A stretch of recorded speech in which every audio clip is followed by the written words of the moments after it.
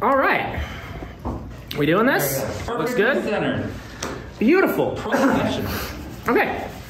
Gosh, I tried to figure out how to make it so that I could see my notes without you guys being able to see my notes. Don't mirror. Well, no, that's the thing. It's not mirroring. It's the technology I'm using for my slides. I think I just have to switch to something else. Whatever. Life goes on. Okay. Well, gosh. Oh, why don't you introduce yourself? Oh, introduce myself. Okay, I'd be happy to do that. So, my name is Blaine Hansen. Hi, Blaine. I'll let these gentlemen settle first. What's up, guys? Hi there. Yeah, sorry about that. No problem. We've just been shooting the breeze and figuring out how to record They're this. just not used to us starting actually this. Yeah, it's kind of weird. It's a little early for the start time, but you know what? We'll do it. I'm so excited! Okay. Yeah, this is, I've recorded myself giving this, you know, in a room by myself, but I haven't done this in front of people yet. So this will be fun. Let's see how it goes. Okay, but yeah, my name is Blaine Hansen. I guess I'm a full stack web dev at a little startup called Market Dial that's located in downtown Salt Lake. And I have been interested, I mean, I guess a little bit of my personal story will come into this a tiny bit. I've been interested in Rust for years because it feels like, you know, everything that I write in Python or something is always broken all the time. And so I'm tired of that. And I guess this is kind of the logical conclusion of that journey of realizing, oh wait, everything doesn't have to be broken all the time. And it's not the conclusion. I mean, I just found a mountain to climb.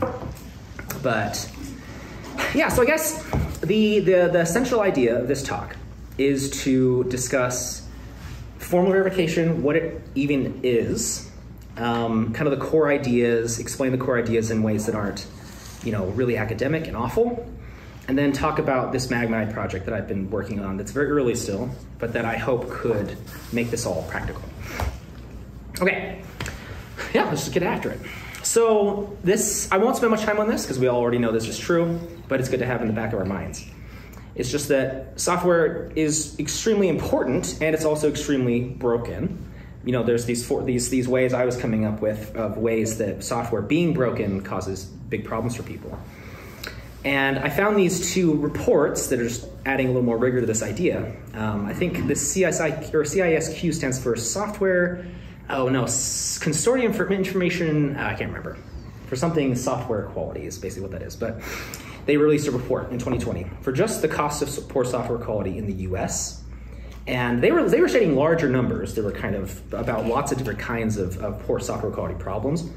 But these two subset numbers interested me. They estimate it costs about $1.56 trillion a year in just operational failures, you know, things breaking and that causing slowdowns or lost value in other parts of society. And then $1.31 trillion in technical debt. And importantly, it's not technical debt, you know, all technical debt. All of us have technical debt in all of our systems. It's all over the place. This is technical debt in critical systems, systems that underpin some sort of important societal function. That they were basically saying, this has to be paid down. This isn't optional, right? And then this McAfee report, the hidden costs of cybercrime. Basically, their number is, yeah, right, it's shy of $1 trillion globally of literal monetary loss from cybercrime. And then about, you know, 145 billion global spending in cybersecurity. So, you know, I mean, we already know this. We work with software. Software is broken all the time, and we see the ways that it hurts things and causes problems and slows us down and slows down human progress generally. So this matters. You know, software is in our financial systems. It manages our nuclear arsenal. It's extremely important, and it needs to be more correct than it is. So, yeah, you know, this isn't necessary. It's not mandatory. It's avoidable. It's not easy to avoid, but it is possible. So that's what formal verification is. It's a very academic discipline at this point of people figuring out how to use the tools of formal logic, right, mathematical proof, to basically guarantee with the same amount of certainty that a piece of software is correct, that they know that, you know, 1 + 1 = 2 is correct, that is true. And I first got started on this kind of journey of being interested in this stuff and kind of going down the road of learning about it with this Quantum Magazine article. Hacker Proof of Code Confirmed. And basically, in this article, they just basically tell the story of, I think this was in 2015, a DARPA-funded team of, they're all professors, they're all people from, probably a lot of them you heard of, like Kathleen Fisher is one of them, and anyway. But this DARPA-funded team of researchers was basically given the task to create control plane software for, or maybe control plane software is not the right term, but the control software for a quadcopter, a military quadcopter. And then they gave a red team, the elite hackers, basically the kind of security researchers that can take over a Jeep with Bluetooth or make an ATM, give them as much money as they want, or these people who are demonstrating insane vulnerabilities in software systems all the time. They actually gave them access to a part of this quadcopter and said, okay, take it over. Hijack the quadcopter. And they weren't able to get anywhere. It's not even they couldn't achieve that goal, they could make zero progress. And the way that's possible is that this software that these researchers had written was, again, it was logically proven. They had like mathematical certainty that at least the kind of security breaches that they had specified it to be secure against, it was absolutely secure against, right? Things like buffer overflows or weird integer overflow exploits or things like that. So it was, it was mathematically impossible to take it over in those ways. So, I mean, the reason, I think that project, I'm hinting at the fact that the tools and the techniques they were literally using can't just be picked up by normal practitioners. They're extremely academic, and they're also extremely narrow, and they were very fitted to the thing they were doing, and they had tons of funding, right? It's kind of this, ongoing university DARPA initiative.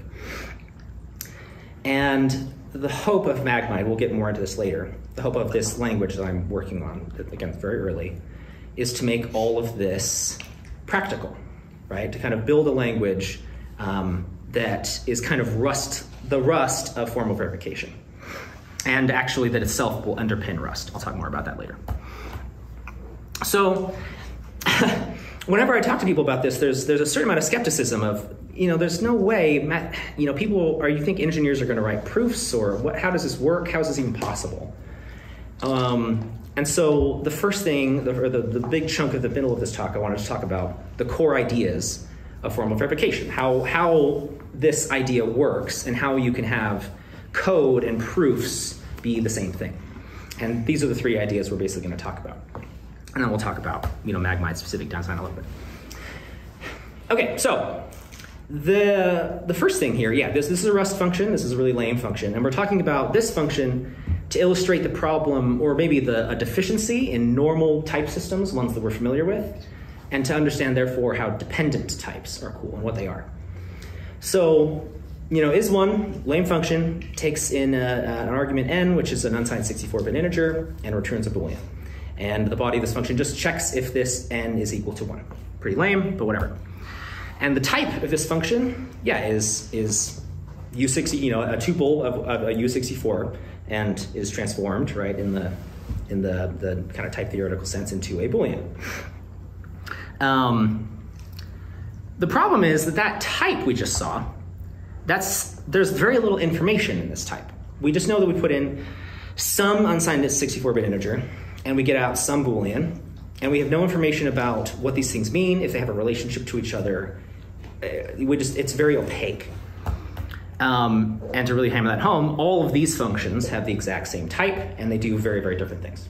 Right? One checking for 0, one returning true and always, one returning false always. So this, I actually won't go over this function yet. The basic idea of a dependent type is that in most type systems, types can only reference other types, right? You can have generic types, for example, that reference another type as one of their parameters, basically. But a dependent type is allowed, within type, you can reference a value. Or, the type can depend on a value. That's why they're called dependent types. And this is a function written in a language called Coq, C-O-Q, which is the French word for rooster. And it's a terrible name, and there's lots of problems with this language. I'll kind of get at this.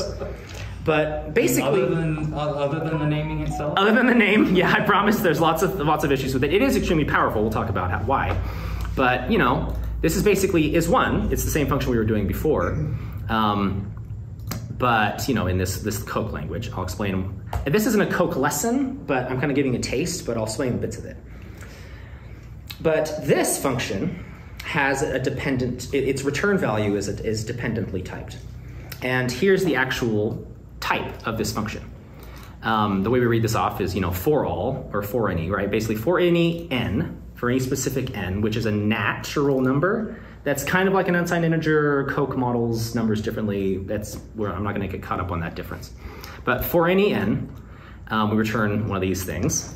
And basically, this can be read as we return a b, which is a Boolean, such that b is true if and only if, that's what these arrows are, if and only if n is equal to 1.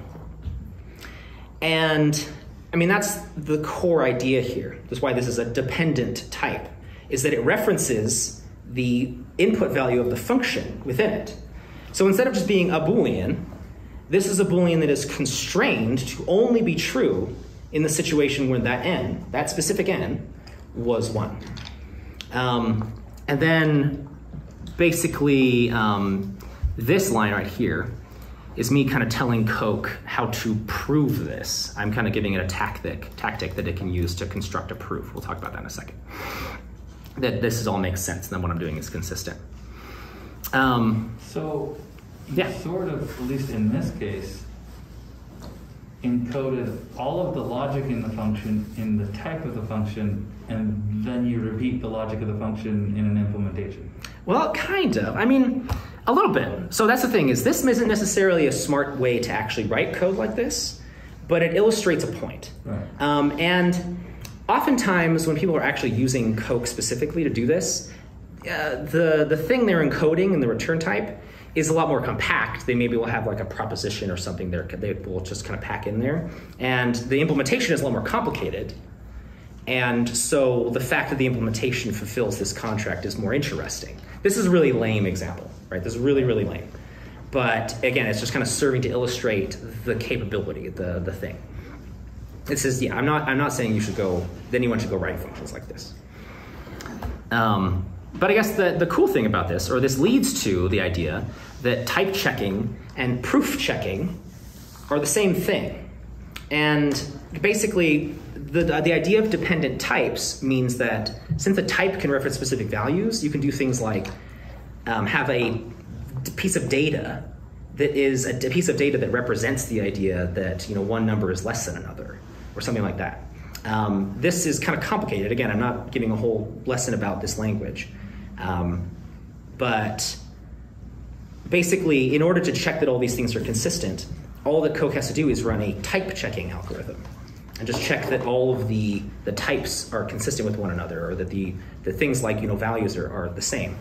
So as an example, if I made a mistake in this function and I accidentally said, oh, I'm comparing against 0 instead of comparing against 1 like I'm supposed to, then I'd give this tactic to Coke and I'd say, oh, use this tactic to kind of figure out how what I'm doing is correct. What it's doing secretly is it's actually constructing code. It's basically code is the thing that proves what I'm doing is correct. But then it would when it type checked that code that was produced by this tactic, it would say, oh, this isn't consistent. This doesn't type check. In order to get it to sign off on this function, I would have to be able to construct a proof that 0 is equal to 1, which is obviously impossible. I can never do that as long as the type checker is correct, right? And so the really crappy kind of parlance, or the language that Coke uses to kind of describe situations like this, is unable to unify 0 and 1 or whatever. So I guess I'm hinting that Coke is not very usable, but this is extremely powerful. And yeah, just being able to kind of let loose a type system that can check that proofs are correct is extremely amazing. It's extremely powerful, even though this example is so lame. So just to kind of give a little bit more of a hint of how this is useful, right, and not to have such a lame example, this is defining a new data type in Coke. They use the inductive keyword to do this. And basically what this does is it is a type that accepts values, right? It's a type that basically is able to take in these natural numbers, and it returns propositions, right? Logical propositions. I'm, again, not a Coq lesson, not gonna get hung up on these details. But this type basically is like an enum in Rust. It has two versions. It has two constructors, two variants. And here's one of the constructors. It's called even_0. But the type of this piece of data, the type of this constructor, is that 0 is even. So I guess that's what's happening here, is that I'm just making a type, and I'm making it so that the rules of this type, the structure of this type, lines up with our rules, or lines up with a way of making assertions about numbers being even. So we have kind of the bottom of the recursion, right? Where at the bottom, 0 is even. We just kind of state that as true. And then we have this even plus 2 constructor that basically, its type is that if I give it any n, any other, any natural number, and I give it a proof that n is 0, or not that it's 0, that it is even, and I can start with this 0 one at the bottom, then it'll give me back a proof, or a piece of data whose type is a proof that number, basically n plus 2 is even. And that's what these S's are. Again, Coq models numbers differently. It's kind of a more like formal logic version of modeling numbers. Again, don't worry about it. But this is really, really cool. Basically, we can kind of encode this idea in a type, and if we're able to construct values of this type, then we're constructing proofs of numbers being even. So, and here's an example. Here we're basically defining a piece of data, and I'm kind of just saying at first, the type of this piece of data is that 4 is even. And I haven't just defined what this piece of data is yet, but I'm saying its type is that 4 is even. And then again, I'm using the tactic system here to do this. I'm saying, here, Coq, here's how to figure out how to construct a piece of data that proves that 4 is even. And secret, I guess I didn't put this in the slide. I put it in the slide. It's gonna start with even 0, and then it's just gonna pass even 0 to this even plus 2 to get a proof that 2 is even, and then it'll pass that to itself again to prove that 4 is even. It'll just kind of be this like nested piece of data that goes all the way down to 0. And that's all this repeat constructor thing tells us to do. And here's an even cooler example where this is a recursive function. That's what fixed point means in Coq. And basically, it's called double, and it takes another natural number, and it does some stuff. It does a recursive algorithm that will end up basically multiplying this number by 2. It'll double it. That happens to do that. But then here is another piece of data that I'm making called even double. But the type of this function, or not the type of this function, the type of this piece of data is a function type. It's the type of this piece of data is for all n, right? You can put in any n, a function that accepts any n, and then I can give you from any n a proof that doubling that n is even. So like this is just a logical proposition in formal logic, but it's actually a function type in type theory. This is the part of the most mind-bending, confusing part of this, is that data and proofs are the same thing, and proof checking and type checking is the same thing. I'm not going to get hung up on that because it's really easy to get. This is the one thing that's kind of actually you can get wrapped around the axle trying to understand. It's the one thing that's kind of difficult, but that's basically all it is. It's just kind of getting over the hump of, oh, that's true, interesting, okay. But again, I'm not actually defining this function. I'm just telling Coq how to figure out how to build this function. But again, the cool thing here is that if this type checks, if basically my tactics do the right thing and they construct a function that has this type, then the Coq proof checker or type checker can make sure that's actually consistent. And all of a sudden, because I've constructed a function that can always take in any natural number and always produce this proof, I've proven with absolute certainty and for the infinite series, right, for the infinite set of natural numbers, that this always is true. So I guess the way I think this is cool to think about is this thing is literally infinitely better than a unit test. Literally infinitely. Because a unit test, all we can do, Well, what happened if I passed in a number that was the maximum value that the numeric type could hold? They're encoding numbers as a kind of recursive linked lists. I mean, it's a different encoding of numbers. So this arbitrary length. Yes, they're arbitrary length. Arbitrary precision as well. Exactly. Okay, so yeah. they won't have a range limit on them. At least the model of it in logic, yes. Okay. We could model it as bits or something, right? And then say if you give me any 64-bit whatever, I can also prove that. So it's possible to take in something different. And then it's just, well, you give me 64 bits, and so you can't possibly give me more than 64 bits. That's what you're giving me. But yeah, anyway, so where was I? This is infinitely better than a unit test. Oh yeah, because a unit test, all we can do is we can kind of collect a couple of values, or we can randomly generate a bunch of values and run them through the function. We have to actually run the function and check that something's true. And here, the type system is guaranteeing that all values will maintain this property, which, yeah, I don't know. That's really cool. The fact that you get this absolute infinite certainty. So even this example is pretty lame, right? And I mean, even numbers is whatever. But a lot of the stuff that Coq is actually used for in practice is things like defining the type systems of other languages. Just it happens to be really good for that, the way that it's designed. And so you can kind of design the AST, right, the abstract syntax tree of your language, and then you can kind of prove, and then you also define kind of the evaluation rules, how this AST is changed over time as it computes. And then you can prove with absolute certainty that your type system has certain properties, or that certain things will always happen with certain functions or whatever. Yes. So real quick,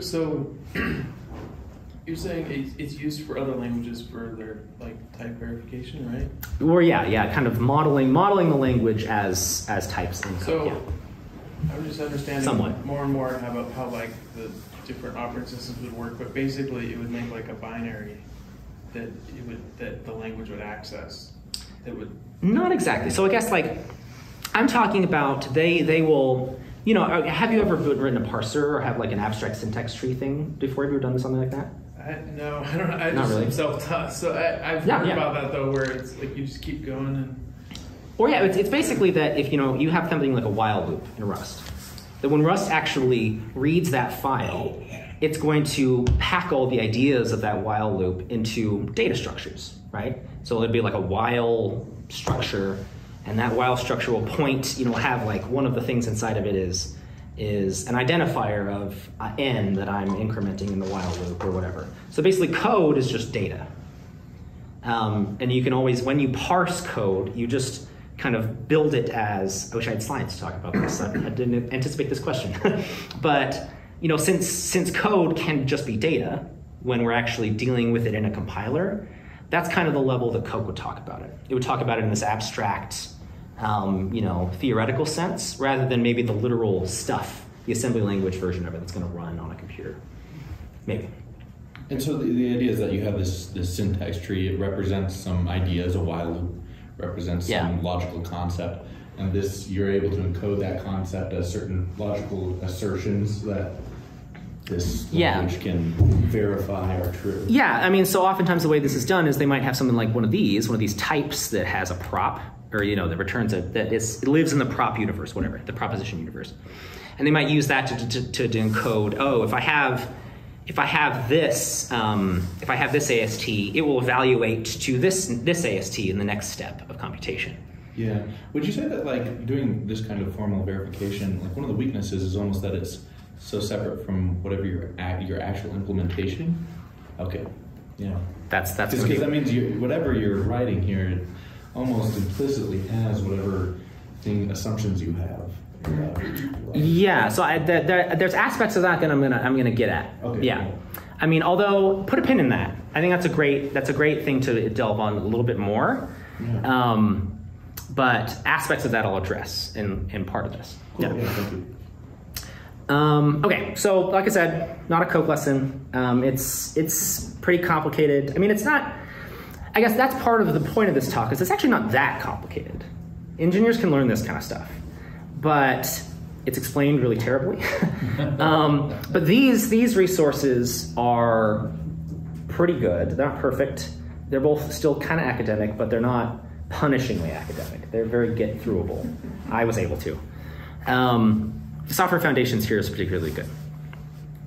So, yeah, so I guess the follow-on question I had when I was learning about this stuff, okay, or I'll just say first, these systems are obviously extremely powerful. They're not just theoretical. So they're being used to do very difficult, important things. These four, I think, the Feit-Thompson theorem is a really complicated theorem in mathematics that was finally being able to prove, they were finally able to prove it in Cook. DeepSpec is another academic project where they're verifying things like parts of LLVM, or they're verifying different C compilers or different kind of low-level stuff. High assurance cyber military systems is actually the project we kind of talked about in the Quadcopter magazine article. Project Everest is verifying kind of the protocols, the security protocols, the encryption protocols that underlie the internet. So yeah, I mean, that's amazing. This is really, really cool. And that's my follow-on question. Okay, why doesn't anyone know about this? Why is this so hidden away? Why isn't this, why are even, really advanced programmers that I meet, people who are building extremely complicated systems or really important systems, why have they never heard of this? What's going on? I mean, the first most obvious reason is something called research debt. We'll talk about that in a second. But I don't think it's actually the main reason. I think this is the reason, basically, that all these systems, things like Coke, and there's other languages that are like this, and kind of the community in general, is too dogmatic about the pure functional paradigm. I'll get into that too.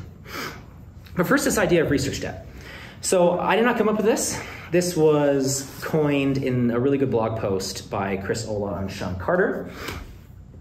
Basically talking about, well, you know what, this blog post is just really good. I'm just gonna read some quotes from it. It's amazing. And these quotes are out of order, but it's really good. There is a trade-off between the energy put into explaining an idea and the energy needed to understand it. On one extreme, the explainer can painstakingly craft a beautiful explanation, leading their audience to understanding without even realizing it could have been difficult. On the other extreme, the explainer can do the absolute minimum and abandon their audience to struggle. This energy is called interpretive labor. This is from a different part of it. He's talking about people climbing the mountain of mathematics, learning all the different things in mathematics. People expect the climb to be hard. It reflects the tremendous progress and cumulative effort that's gone into mathematics. The climb is seen as an intellectual pilgrimage, the labor or rite of passage. But the climb could be massively easier. It's entirely possible to build paths and staircases into these mountains. The climb isn't something to be proud of. The climb isn't progress. The climb is a mountain of debt. The insidious thing about research debt is that it's normal. Everyone takes it for granted and doesn't realize that things could be different. So yeah, it's this idea that academics who are doing incredible, amazing, cutting-edge work, and they're pushing human knowledge forward, but they have extremely poor incentives to properly explain what they're doing and make it so that it can actually escape from academia and be applied. And it makes perfect sense why. An academic's career is based on writing prestigious papers that are well reviewed by their peers. Their peers that are also on the cutting edge in their exact same very, very narrow research discipline. And so that means that they don't have to do anything to explain their ideas or properly expose them. They just assume shared knowledge and they say, oh, you guys know what I'm talking about. And as long as their peers think these papers are good, they can get tenure, they can win awards, they'll get referenced, they'll get cited. And that's a really severe societal problem. We need to fix that in general. That's a huge issue because we're wasting all of this amazing work. But I can't solve that. I don't know how to solve that. But I think this formal verification stuff, I think, is possible to pull out.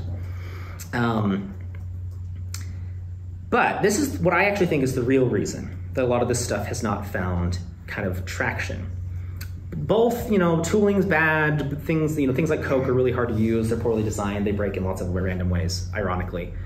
But it's more that the pure functional paradigm is kind of the de facto of academics.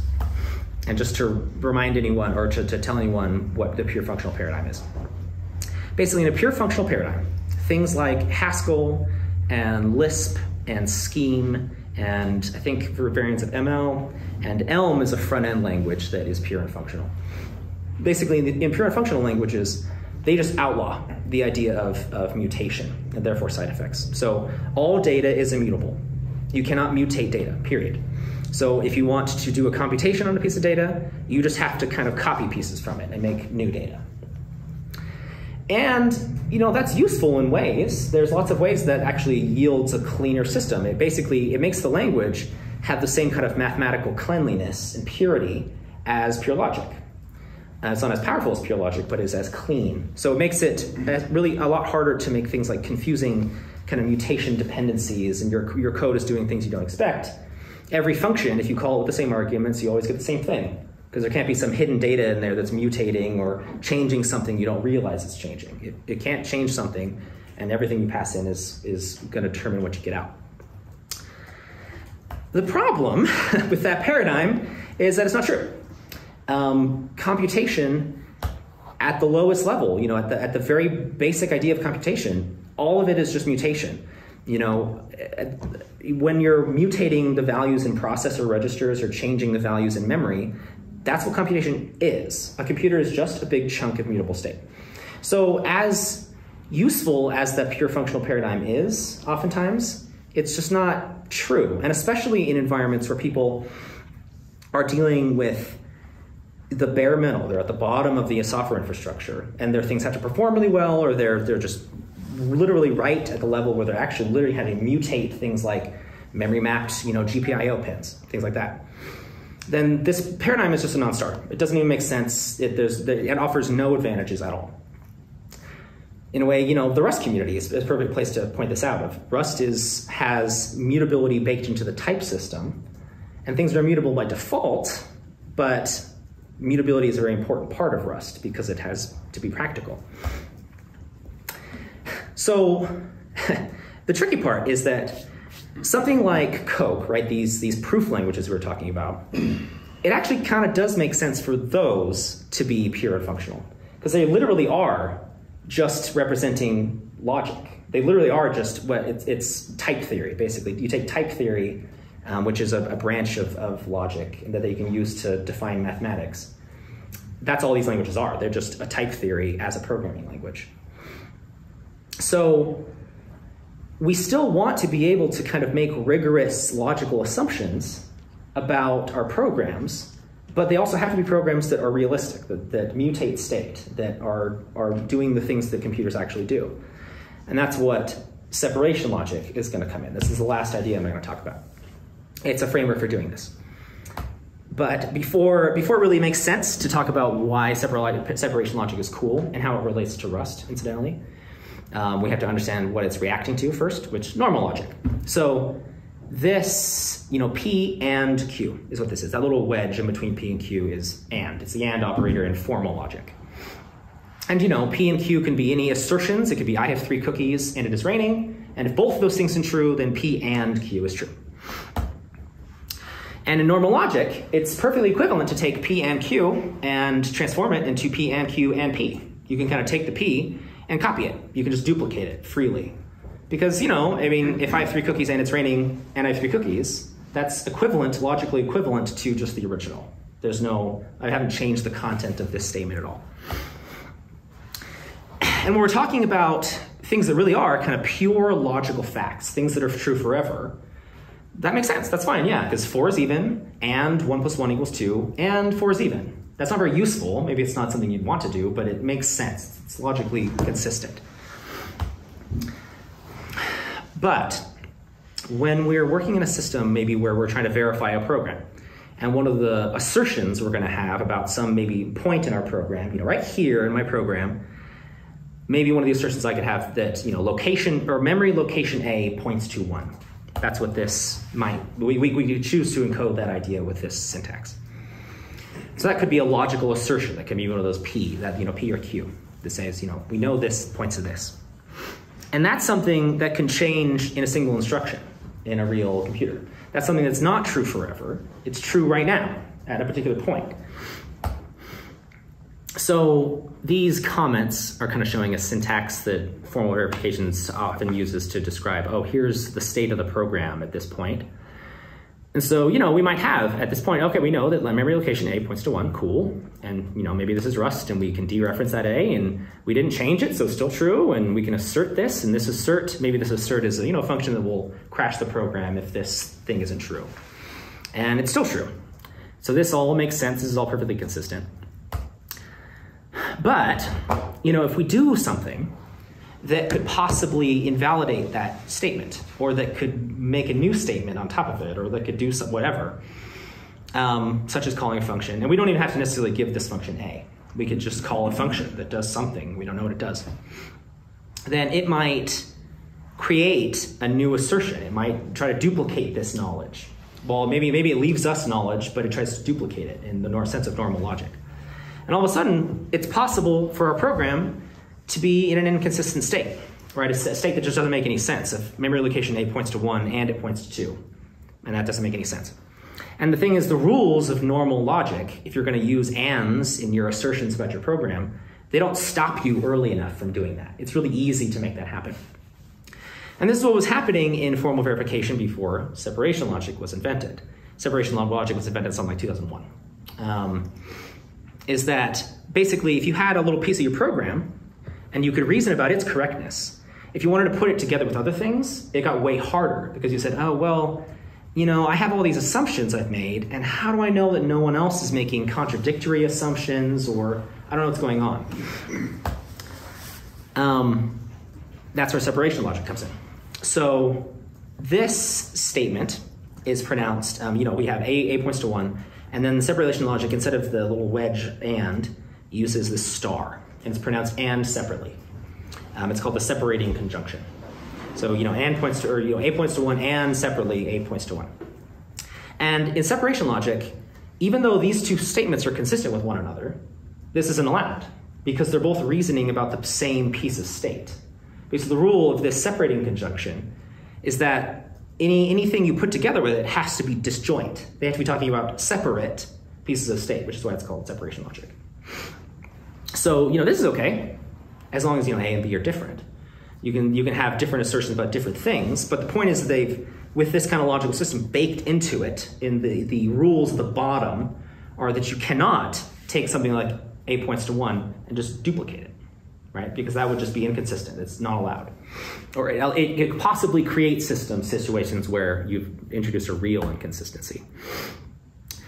So, probably all the rustaceans in the room are kind of seeing maybe a little bit where this is going. Of if I have some knowledge at some point in my program of A points to 1, and I want to let someone else in on that knowledge, I can't just copy it for them. I can't just duplicate it for them. I have to give it away. I have to give them ownership of it, which means I don't have it anymore, which means they can change it, they can mess with it, it's theirs now, and I don't get it anymore. And I can't, the rest of my program can't make any assumptions about A. It has no idea what's in A. And so it's not a coincidence that Rust kind of has this idea, because separation logic directly inspired a lot of the researchers and the people that made Rust. It's the thing that makes the Rust ownership system what it is. It's the straight line between the two. So yeah, that's cool. So, so this idea of separation logic has already given us something really powerful, which is the Rust borrow checker, the Rust ownership system. And, the example I'm giving there is it's probably obvious to you guys that it's a little too strict. I can't give away any knowledge, I can't share any knowledge. Rust is more complicated than that. You can have multiple read-only copies of something and only one mutable copy and all this kind of stuff. So technically what's going on is that the borrow checker is like a proof checker. And I guess it's not really a proof checker. It is a proof constructor. It can figure out a proof. Not really. I guess it's not actually what it's doing. Whatever, I'm not gonna get hung up on that. But basically what it is it's a proof checker for what's called a decidable subset of a fractional separation logic. Again, whatever. I'm not explaining all of this, but that's technically what's going on. But I say decidable subset because, it's probably not possible to write an algorithm that could always just look at a Rust program and figure out that even things that use unsafe are correct. We can't build an algorithm that can just always figure out for us if everything we're doing is consistent. And that's why this is a decidable subset. There, for the Rust borrow checker, this algorithm can always, if it's all safe Rust, go across our program and just figure it out. Yes, all this is consistent, everything makes sense. And I can guarantee that all of this is reasonable and your memory accesses are correct and all your data is going to live properly and you're not mutating things or whatever. But, if you only could do safe Rust, we wouldn't be able to do anything because that's not strong enough to be able to write all the programs we have to write. We need unsafe. Unsafe is underneath everything in Rust because it has to be. Otherwise, we couldn't implement basically all of it at the bottom because the borrow checker can't figure out that everything else is correct. Not when it's too complicated, not when it uses unsafe. And it's probably impossible, probably logically impossible. That's where this comes in. So there's a project that's fairly recent. I think some of the final papers came out, or the papers came out in like 2018, called the iris separation logic. And basically, it was built by a team of academics. And the idea was that they were trying to verify arbitrarily complex Rust programs. It's written in Coq, kind of that language I was talking about before. And here's some papers. These are a lot more punishing. Jumping into these directly would be very, very difficult. But the cool thing is they were able to basically model the Rust type system and on the ownership lifetimes and send to sync and everything. And they proved in Coq that the Rust type system makes sense, that it's consistent, that the separation logic all makes sense. And iris is much more complicated than the borrow checker, right? It can prove whatever, which it was even also used to not only just verify the type system, kind of the algorithm that checks. I don't think they checked the algorithm, but the type system is consistent. But they also checked a bunch of these important low-level libraries, ones that are concurrent, ones that use unsafe internally, that have really, really complicated correctness conditions. And they were, again, able to prove that the algorithms being used are consistent, it makes sense, and are correct. And even there was some follow-on work. Someone made something called the iron resource obligation management logic that can even verify that all the resource stuff makes sense. So things like the program collects all the memory that it allocates and it doesn't memory leak, or that it handles all of the file handles that it opens, or things like that, just kind of resource obligations. I mean, that's really amazing. That's this thing of, this tool that people are using, and all of the things people were scared about that underpin it. This system is powerful enough because these researchers are writing, actual proofs, manual proofs, rather than just having an algorithm figure everything out. They're able to prove the correctness of all this stuff. It's amazing. Okay, this stuff came out in 2018. Why hasn't this already changed the world? It helped the Rust implementation, but why isn't everyone doing this? I mean, the first thing is, again, research debt. Those papers that I was just pointing to, they're good. They're actually written a lot better than most academic papers, but they're still very academic. They have a lot of really weird, arbitrary notation. They don't tell you how to kind of parse through or how to pronounce. They use Greek letters at will. They have a lot of jargon that you have to kind of find for yourself, and they make it very difficult to chase down all the concepts you need to understand first. Sprinkled with Greek letters. Yeah, exactly. But the real problem, the real reason that iris is not just already a thing that's changing the world, is that it's not actually a directly usable language. Things like this, it's a Coq library. It's sitting in Coq, and it's only built for on-the-side proofs. So they won't verify the actual Rust source code that makes up these things. That would actually be really hard. They translate it, basically, to kind of a Coq notation version of it. So this is is an example from one of those papers. This is the option as mutable function in Rust. And, that's not Rust. And they have a lot of kind of type theoretical ideas and whatever. They translate it into a form that was easy for them in the papers to reason about. And then in Coq land was easy for them to handle. And it's, they probably still got all this right. And I think their work is still amazing. But this can't just be picked up and used. We can't use iris to build things. So, and it's not a formal verification of Rust either. Yeah, not in the strict sense, because it's not applying to the actual literal implementation. It's just kind of modeling all these things from afar. Yeah, exactly. So, I mean, they did catch kind of some algorithmic bugs, for example, and they did back ports. They said, oh, this doesn't make sense in the implementation. We translated it and we couldn't find proofs, and we did it this way, and then we could find proofs. And so that should be changed. And so they were communicating with the Rust internal teams and stuff. But yeah, it's not the implementation of Rust. It's probably even drifted, frankly, from what they originally verified. That was years ago now. So yeah, this is the dream of the Magmide project. And honestly, I'm probably way out of my depth with this project, but I don't see anyone else doing it, so I kind of said, okay, I'm raising my hand and I'm going to start working on this. So this is your project you're talking about? Yes. Okay. And it's very, very early. So basically, the hope of Magmide is to take all of this amazing, right? These things of, just kind of, software people tend to assume, oh, well, everything's broken. And, you can't do any better than that. It's trade-offs and you can't do any better. No, we can't get all the way. We have to be humble still, yes. There's always caveats to everything. But these kind of formal proof systems go so much farther than we ever comprehended as possible. And so the fact that no one even knows this exists, to me, is shameful, right? And honestly, it's shameful to these academics and to the culture of academia. I think that's a massive waste of human potential. But, that's a bigger problem than me. I can maybe solve this little problem. So anyway, okay, so basically my kind of theory about what a tool has to be to achieve the goal of taking this power and giving it to everyone, what it has to do with the kind of design constraints it has to follow are these ones. So the first is that it should make it possible to fully verify any piece of code, which basically means a lot of systems, Rust is an example where they say, okay, we'll give you this decidable subset where we can always just unleash an algorithm on it, and then you don't have to do anything. You write your code, and we can tell you at the end if it is wrong or something's broken that you need to go fix.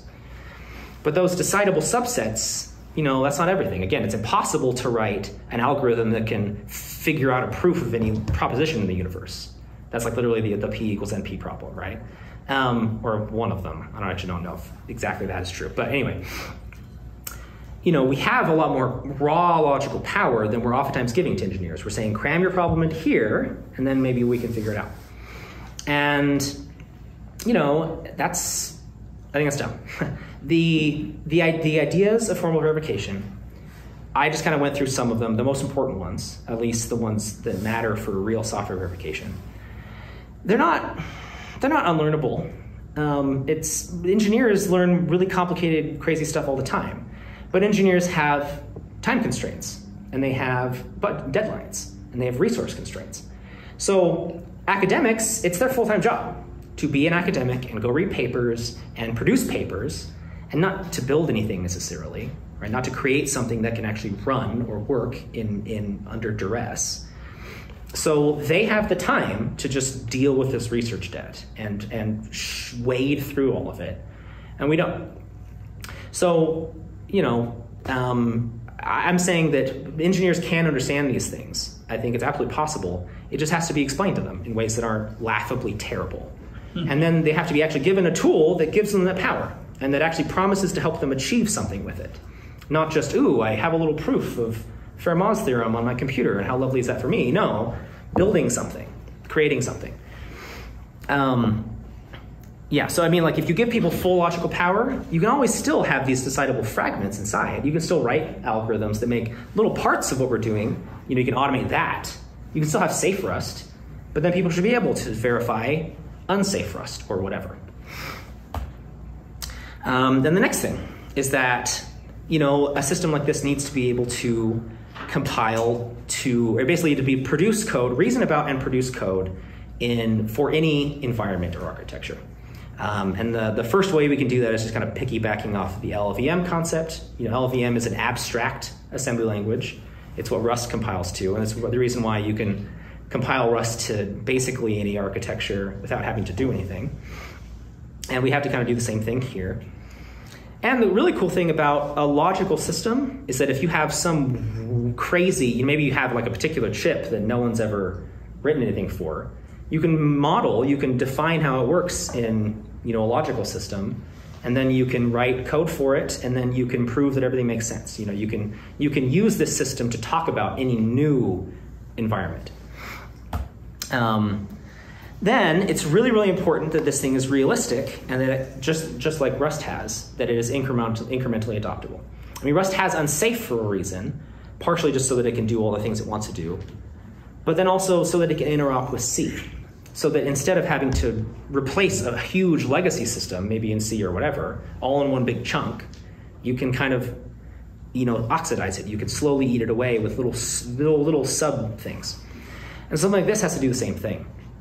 One of the key ideas that we can kind of use to make this even more practical is something I'm calling trackable effects. And I'm not gonna, we can talk about this more if you guys want to, but basically we really would like to be able to write code that is actually broken and that maybe isn't even safe or it has all these possible negative problems and still be able to run it. But we'd also like to know that it isn't safe.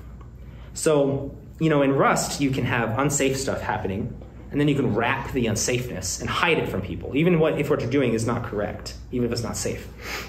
So essentially the idea of trackable effects, it uses kind of the iron stuff I was talking about, one of the Iris projects, is that, if you're going along and you do something that is possibly dangerous and that could jeopardize a thing like memory safety, or it could make it so your program runs forever or whatever, and you don't justify the safety of that operation with a proof, then basically your program gets infected, or this function gets infected with this trackable effect. That basically says this function is not known to be, it is not proven to be memory safe. And you can run it still, it's still a function, but we know that. And if someone else tries to use it, they can still use it, but they'll know that. That effect will follow that everywhere it goes.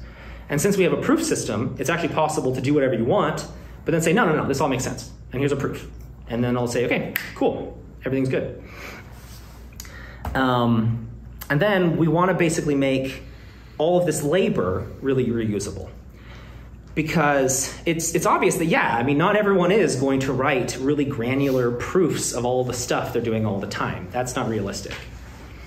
But we kind of would like to have what I'm calling the verification pyramid, where at the bottom, some people do have to do that kind of work. If you're writing an operating system or a kernel driver or a network protocol router, now we're trying to think for a network driver, there it is, or a cryptographic library, that has to be right.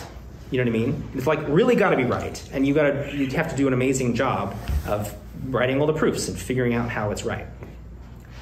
But then if it's possible to kind of pass on what you've done to higher levels, making it so that you can, maybe in an operating system, if you can create a provably secure set of abstractions that the user land of the operating system can use.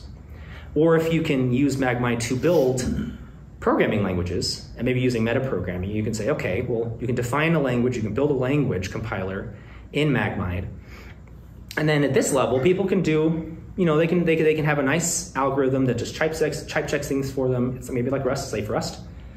And everything up here can be pretty easy to reason about. No one has to write proofs. But if we let them have an escape hatch back down into this full system where they can write proofs to say, oh, I want to break out of the rules of this higher level language that most of the time everything's easy and I just write code. But occasionally I want to drop back down and do something more advanced. Then having that power available, you don't have to use it all the time, but if it's available, that's better. So anyway, verification pyramid, excruciatingly verify things on the bottom, and going up, passing all of that, giving that a foundation for things that matter less. A recipe app doesn't have to be all that verified, whatever. It'd be nice if it was memory safe and secure and wasn't gonna get your machine pwned. And the lower levels can give it that. They can pass on those kind of guarantees as long as everything's reusable.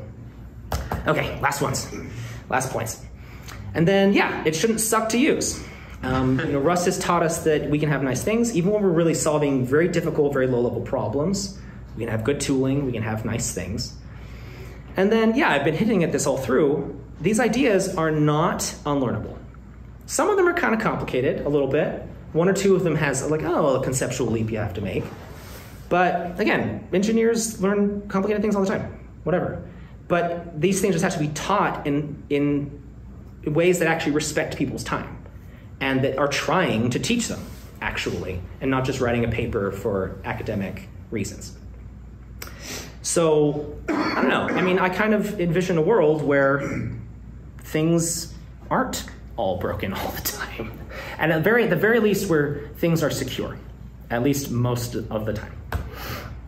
So I guess one more slide, just about, how do you actually build a language that achieves that goal, all those design constraints. And I guess this is the core idea, because like I kind of hinted at, a proof language actually makes sense to be pure and mathematical and not practical, so to speak. But you need a real bare metal kind of computational language to go along with it. So that's the core idea, is Magmide is separating the two things. Where logic Magmide is like Coke, honestly, maybe better designed, less whatever, but it's kind of imaginary. It exists at compile time. All that it is used for is to reason about the real computational language and to constrain its behavior. And then this host Magmide, because it's actually running on your machine. It bootstraps, the two kind of things are in this self-reinforcing loop. So yeah, it implements itself and it implements logic Magmide. Yeah, and I guess that's the goal, is that in the exact same way that we're slowly moving towards Rust instead of C, because it just gives us much more ability to write things that aren't broken, aren't going to cause all kinds of problems. Magmide wants to be to Coke and LLVM what Rust has been to C. That's kind of the goal. So what you're saying is you want Magmide to be both the low-level compiler that can emit assembly to all the different platforms, yeah, and the intermediate representation, and a formal logic system that will help you prove it all works like you think it does. Yeah, I mean, I guess, yeah, okay, so okay. I'm great I'm glad we have seen this question. So you know what, let me just finish and then we'll kind of go into those like deeper. So there's the repo, and thank you. I guess I just had to like finish my slide. So yeah, so there's an academic project called Coke Correct, and they're making the rooster joke. And basically what they did is they, in Coke, modeled the semantics of Coke and proved that they were correct. So I mean, it's impossible to prove that, like, you can't use Coke to prove that the type system of Coke is correct. Like, it's Gödel's uncertainty theorem, right? You can't use a logic. Never mind. You can't use a logic to prove that it is itself consistent. Right, but you can't escape a logic system or something like that, right? Yeah. But you can use a logic system to prove that the implementation of the Coke proof checker is correct, right? Because then all you're doing is you're kind of saying the rules of the Coke language, the type system or the proof checking, whatever, those are called axioms. And that's something I'm getting at here. Your question was about, well, you still have to bake your assumptions into the AST you create. That's true. Yeah. And that's kind of the place where we have to be humble. Well, that's part of the reason why Magmide is going all the way down to the bottom.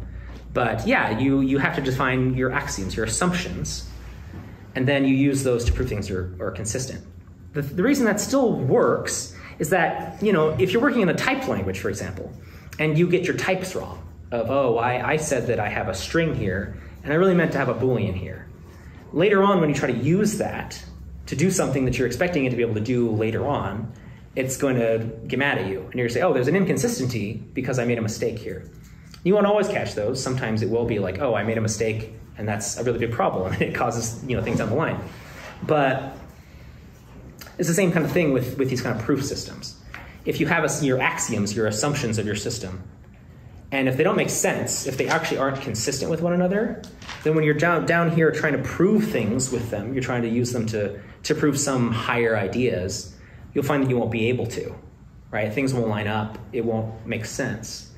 And so you'll have to say, oh, wait, did I do something wrong up here? You know what I mean? And that's kind of why also this language is saying it wants to step in the same role of LLVM.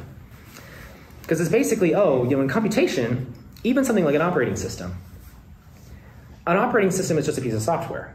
So to say that the operating system forms like a foundation for other things, that's true, but it's software. So theoretically we can prove that it's correct. theoretically.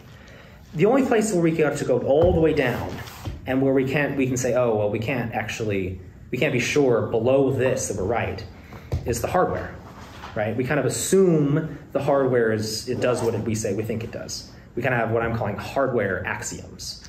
We just state these things like, if these aren't true, then we're screwed and whatever. But, hardware does a decent job of being correct most of the time. There's layers of error correction and stuff.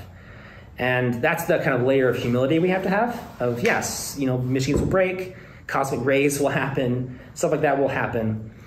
But if our hardware axioms even try their best to kind of introduce the idea of possible corruption, and those kinds of problems that make it so even the hardware can be unreliable, then we can even try to contain that a little bit.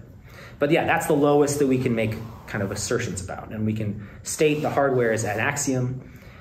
And then, again, this is a million miles away, but if Magmide achieves the goal that I'm trying to have it achieve, LVM, I'm just gonna find this picture. It's such a good picture.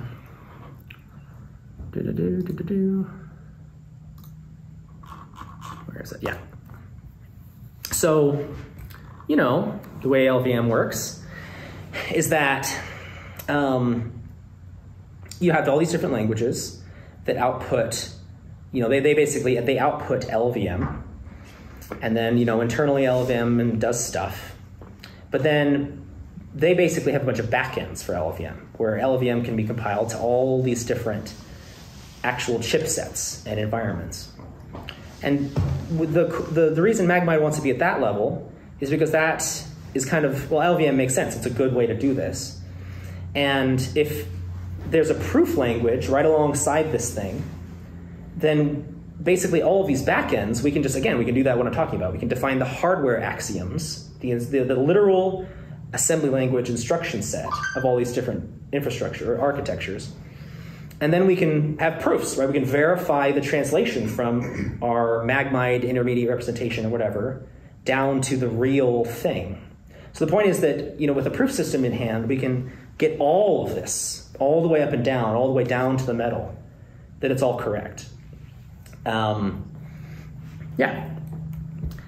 And yeah, so basically there's a bootstrapping process that happens here. That's kind of what I'm working on right now, is that first you have to use something like Coke. That's the first step of this project, is to use Coke to kind of, basically what I'm going to do is I'm going to translate Magmide's syntax using Rust, parse it. Coke is written in OCaml, so you can kind of bridge, your values across into OCaml and get them into Coke.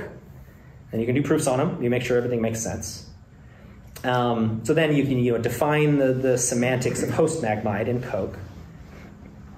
And then prove that you can then write functions in this, and then you can use just existing Rust LVM stuff to Inkwell is a LVM binding library that I think is good. And then you can take your Rust code, your abstract syntax tree, and then compile it to LVM. So the point then is that, there's a lot of steps there, and it's still messy, but it's kind of the bootstrapping way of saying, okay, we have a thing, we've proven stuff about it. We can say that these, LVM-like programs are correct according to whatever. And then we have an LVM object that we can link with other stuff. We can link it with other Rust code, and we can slowly begin this process of bootstrapping this whole thing to the point where, because at the end, we just end up with assembly language, right? But it's assembly language that we have proven stuff about, that it implements the proof checker correctly, that it, parses things correctly, that it does all these things, and slowly get to the point where the system is built in itself, where it's all defined in itself. Yeah, now I'm actually done. Cool. Okay, so if we say it succeeded and it's 20 years in the future, then where is Magmide? Let's say I'm still writing Rust. Mm-hmm. Where's Magmide? I think it sits in the spot that LVM sits in, right? Okay. But so basically that's the more idea is it's LVM plus a proof language. Okay. Right. So that right at the lowest level, when we're kind of going the last mile, we can also reason at the lowest level. Okay. Right? We can so sort of like Rust is like, okay, we need a tool that we're using C for right now, but it just has all these sharp edges because it doesn't have this paradigm of rules that keeps it safe. Yeah. I'm going to say, well, okay, LLVM's like that now. It's sort of like C, where they made it up, they had to get something working, it was a great idea, but it doesn't have like the paradigm of rules to keep it safe, so what we're going to do is introduce a whole new proof checking, type checking system in an LLVM-like project. Yeah, right alongside and try to it. displace LLVM like Rust, in a sense, displaces C with Exactly. a nicer thing to use. Exactly, and it's something that's more powerful, right? Yeah, because Rust is more powerful than C. Right. It can reason about more stuff because of the borrow checker. And the same thing with this, yeah.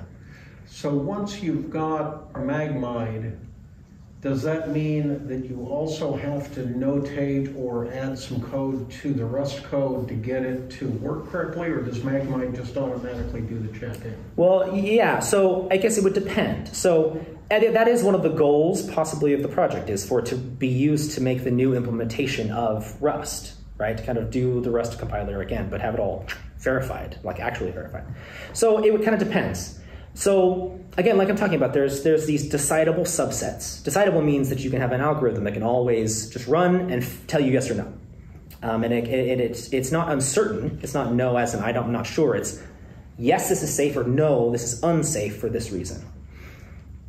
And so a lot of time, yeah, we still can do that, where you can kind of write in this close subset. You can write safe Rust, and then you're just good.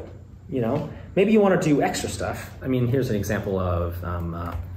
Okay, so what Sorry, maybe I'm trying talking to fast. express right here is that if this all succeeded, then Rust using Magmide would enable things like unsafe Rust to no longer proven be safe. unsafe. Exactly, yeah. You can do the things you do with unsafe, but now it's safe.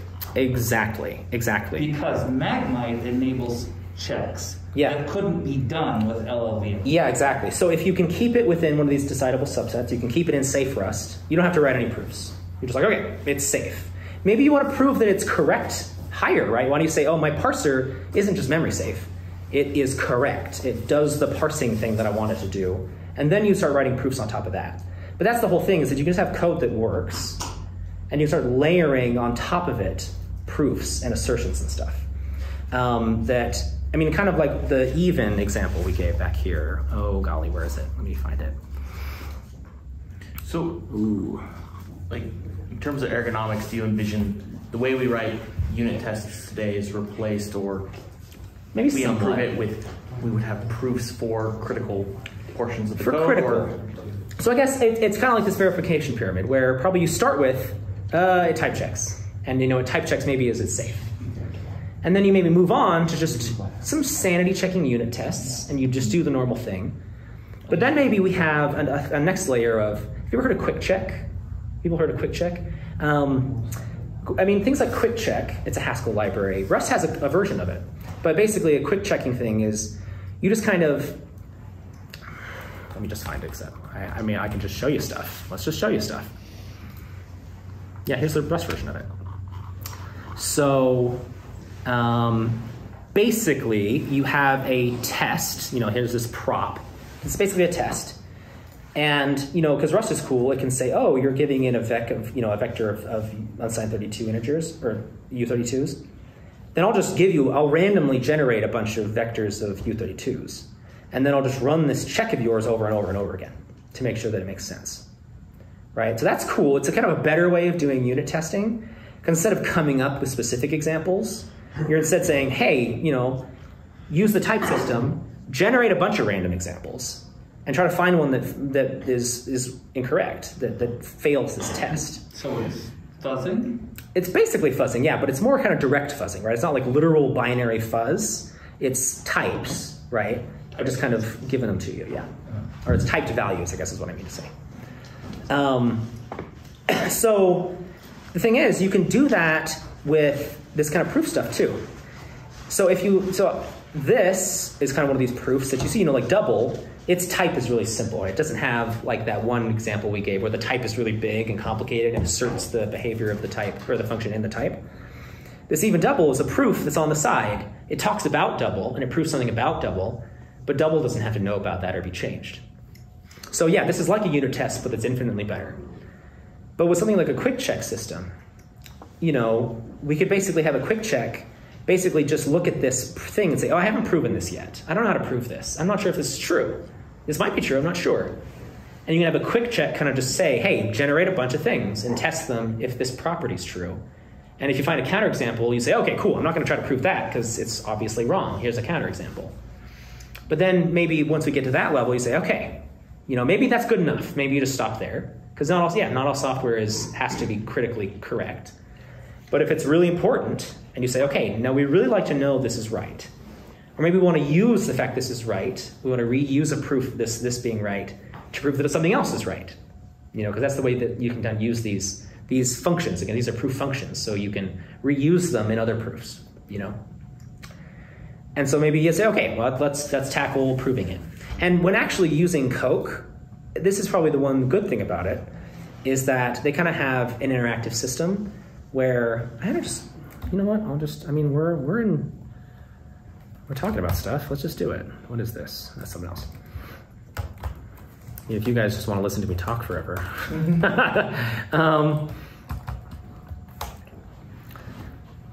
Oh golly, that's turning out to be really slow right now. Okay, where's this? Let's just grab some of this stuff. So here's some stuff, some things that I've proven, and here's my talk. I'll just go from the talk directly.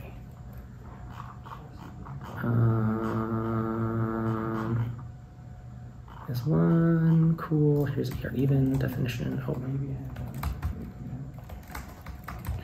And then there it is, even double. So the way you actually use Coke as you're doing things, no, that's not right.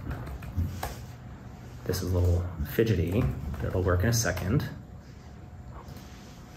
There we go. Okay, is that you kind of have this interactive, what do they call this thing?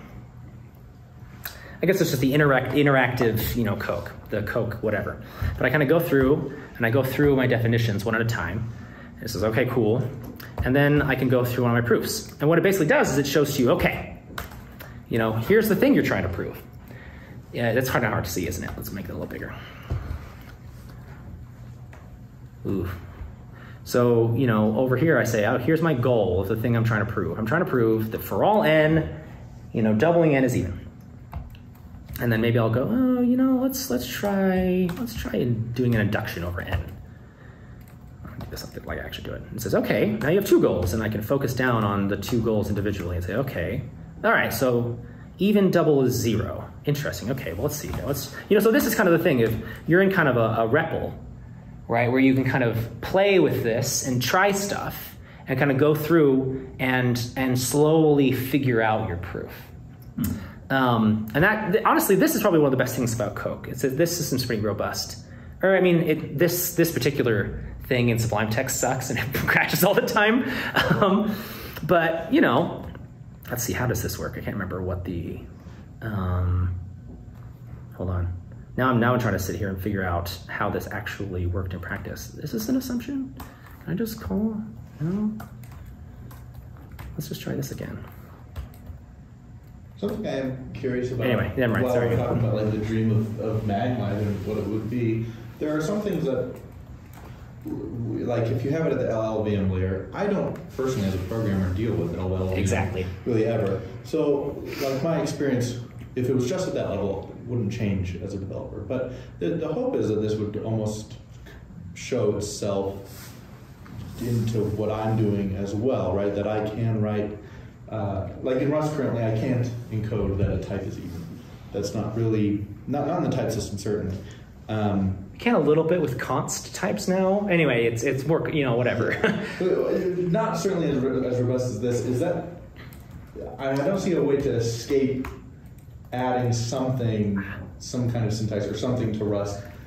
Yeah. To be able to include some of these more verifiable assertions, right? So is that the idea too? Like you'd have to integrate with the language to some degree to be able to say, well, currently being able to check these things is not the same. It's not as verifiable as Coke is. So yeah. That's part of it as well, is to integrate with languages. Yeah, well, so the way this would probably happen is, let's say, a language like Rust is implemented in Magmide. And let's say Magmide has really good metaprogramming stuff. So I guess the real idea that we're trying to drive at is that maybe Rust can have a new top-level keyword. It can have I don't know, I mean, proof. It can add some syntax to the language that basically all it's doing is just dropping, it allows you to define maybe logic Magmide, you know, in a way that makes sense for Rust, but in Rust. So yes, you do have to kind of lift the logical part up into higher level languages, or at least to give people an escape hatch to just write logic Magmide inside, some you know? of these assertions that can be checked. Because that's like, when you're kind of saying like, okay, we have unit tests, you know, why don't more people use this? The biggest thing to me is development is so iterative. It's very easy for certain checks or documentation, anything that essentially isn't checked for correctness at compile Automatically, it basically becomes, within a very short amount of time, very stale. Exactly. So like, I assume that happens with proofs and code a lot. That's interesting, yeah, because I mean, these tactics that I'm doing, you know, these tactics, right, they're kind of functions that are, they're metaprogramming. They're looking around at your goal, the thing you're trying to prove, and they're trying to come up with, you know, basically code that does it, that proves it. And so sometimes, yeah, you'll change your thing slightly, and you can have a tactic that usually is able to, you know, even you can change it a little bit, and your tactic can still find the answer. But maybe you change it and suddenly now it's broken. But it's broken in a way that won't type check anymore, right? It'll fail. So you'll at least always know that. Yeah, I kind of see what you're driving at, is that we want to take this level of safety. It's perfect if, right? It's beautiful, it's a great experience if we lift it into languages where it's right there and it's in the same type checking loop as people are already working with. Just integrated, right? It's integrated. It's a big problem, right? Yeah, absolutely. Yeah, that's kind of like what Rust did with documentation. That's just really nice, is that it's so integrated that it's far easier as you're developing things iteratively to keep that in check, right? Your examples, they're compiled, they're tested against what code you have, so it's very tied. But where is it integrated? Is the critical point there? Like where is the documentation language integration barrier running? Are you talking about, well, I guess, because... I'm talking about his point about the documentation experience. But it's like in the compiler. So the point I'm driving at is these proof systems can only happen either at compile time or in LLVM's case, like between compile to the intermediate language and like the assessment internals of LLVM before it gets to machine language, which is just another compile step, really. Yeah. So you can write functions that maybe. Yeah. I mean, you can prove that a proof checker is correct, and then you have a program that runs at runtime that. Anyway, never mind. It's very meta, but yeah. But so it's not something that like your editor can do, unless it's running the compiler. It has to be running in a loop, which is exactly what the language server for Rust is doing in various editors and things like that. But that was my point about you're noting the documentation integration, and that's part of the compiler. And so the Rust compiler has to be involved, or the LLVM middle compiler from front end to back end has to be involved. And in order to do this proof, it's in the workflow that you're talking about, and what you seem to be alluding towards-ish. Oh yeah, because I guess it will be in the compile step as like a language extension. Exactly. Or it's an LLVM step that you have to pass notation from your Rust code to the LLVM notation so that the proofs can run against. Yeah, or even like, I mean, okay, so if you have like the Magmide compiler, right? Then, especially if it's a well-designed compiler, if it's like a query-based compiler, for example, where it's really easy to take little individual things it does and reuse them in other places, then, you know, if the Rust compiler is written in some variant of Magmide, then it can just use the Magmide proof checker, right? It can just like call the Magmide proof checker in the Rust compiler. Yeah. You know what I mean? It's integrated because you can just reuse code from here when you're implementing your compiler up here. Okay, now, are you saying that Magmide is could be. It's basically nothing right now. In this theoretical future sense, not just an IR that the Rust code will compile to, but also a higher level language itself that the compiler would need to be written in? Because that's how it sounds when you're saying it. Well, no, I mean, I guess it's both of those things. I don't know. I mean, it's everything at the end of the day, because now we're just kind of like talking about metaprogramming and the that is metaprogramming. You know, it's Magmide would just be a compiler, right? It's a compiler. And the internal data structures that it uses to represent the concepts that eventually implement it, right? The data structures it uses can be passed to it from anything. And the functions that it uses to check things are correct and whatever can be called by other things. So yeah, I mean, you just have the Magmide compiler functions and data types. And they can be reused in other projects in ways that make sense with those projects. And so maybe we have Rust, you know, maybe Rust has its own IR, it has its own intermediate representation, but maybe they, you know, are able to write a Magmide function, and they prove that Magmide function can always take Rust IR, and if that type checks, then that follows some sort of set of propositions that are defined in Magmide. You know what I mean? It's like, it's the meta-ness of it, we can sit and kind of chase our tails forever. So it could be any. Yeah, exactly. It could stay how it is now, or the Rust front end emits Magmide IR. Or just, yeah, people can just make kind of architectural decisions. But what's easier? I don't know. And one of those books that I talked about is the Certified Programming with Dependent Types. He calls the idea of writing a function that you then prove. You know, you prove that function, if it returns a certain thing, proves something about its input. You know, if this function says yes on this input, something's true about that input. And basically what he calls that a certified decision procedure. You know, and you can use those in proofs of, hey, at compile time, just run this function that I proved does a thing. And then if that function says yes, the proof's over. You know, but I did that at compile time. The construction of the proof is running this function. You know what I mean? It's like, again, the meta-ness of it. Well, I really liked how you said that the Rust brought some of the proof into the compiling, because it really did. 'Cause I can look at a function signature and say, okay, I know this function doesn't change anything because the type system won't let me change anything. The type system guarantees it. I'm only using an immutable reference as an argument to this function. Therefore, it will not change the data that it's pointing to.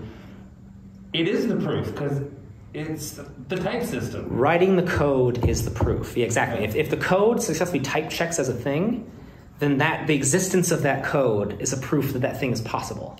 You know, yeah, if I write a function that can that has the type of transforming a number into a string, then I've proven that that can be done. That's like dumb because that's easy. I can just, you know, give it a string that has no relationship to the original thing or whatever. But yeah, the existence of code is a proof if it type checks. So I like the idea of pushing that down into the LLVM layer and enabling not only new features at the LLVM layer, but that then in turn enables features up in the higher languages. Yeah. So one of the really cool ideas that some of the papers and stuff in this world talk about are things called proof carrying code. So the idea of having assembly language, but maybe like in its data or string section, has kind of, you know, data that represents proof stuff about this assembly language being correct. That's sort of like debug symbols now. Exactly. But like proof stuff, right? Proof symbols. So the idea that being then that, oh, you know, with a system like this, if you have the Magmide compiler, then you can put the Magmide compiler in something like a web browser. And you can just scrape code from the internet. And then if that code provides proofs of, no, I'm well behaved. I'm only gonna touch this. I don't look at memory. I'm memory safe. I don't do any of this, right? I'm gonna be nice. Then you can actually statically say, oh yeah, this could have come from North Korea, but it type checks. It's safe to run in ring 0. You know what I mean? We can give this thing, we can run this thing unsandboxed, and we can verify just by running a type checking algorithm over it that it's safe. Maybe we still wouldn't choose to do that, right? But even then, we could prove that our sandboxes are secure. You know what I mean? It's especially at the lower levels. This is a lot more tractable because what it means for a program to be memory safe or to always terminate, you can prove that certain programs terminate always. They'll never run away forever. Or that, I'm trying to think of other safety conditions. I mean, you can even write, the idea of trackable effects so far is to make the trackable effects system kind of open and generic, so that you can even have things like, oh, we can have an effect representing the idea that this web server never leaks secrets, or that it never renders raw, untrusted user input, or that it never, you know, executes foreign code or whatever. yeah, so where was I going with that? It's just, it's especially at the lower levels of the stack, the things we could possibly do are a lot more amazing. Whereas saying, oh, my recipe app is correct, maybe even the definition of correct is a lot more hazy. But again, the lower levels, the definition of correct is pretty well understood. And so it's more possible to start nailing that stuff down and getting absolute certainty that it's all right. So you said this is really early. How really early? A bunch of markdown docs in a repository? There's a little more than that. Look at GitHub, it's got warnings all over it. Well, I'm asking, well, what have you done so far? What have I done so far? And is it just you? This is okay. I mean, I guess a kid from St. Petersburg reached out to me. I mean, that's the thing is more people have been interested than I expected, which I guess I shouldn't be super surprised. Have you looked at there were 2 or 3 groups of people who were talking about Rust for critical programs for aerospace. Ferris systems, yeah. And yeah, the thing with Ferris systems that, and I don't know if that compiler that they're working on is meant to be open source or closed source. I think some of that was recent, right? Because the Ferris systems was pairing with Ada Core.